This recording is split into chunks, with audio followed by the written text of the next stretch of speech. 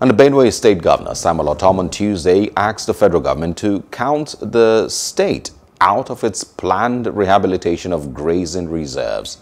Governor Ortom stated this in reaction to the earlier statement of the Senior Special Assistant on Publicity and Media to the President, Garba Shehu, that the federal government was planning to rehabilitate the grazing reserves across the country.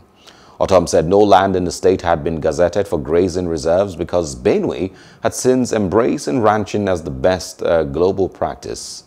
He added that open grazing of animals is no longer fashionable and should be banned to pave way for ranching nationally.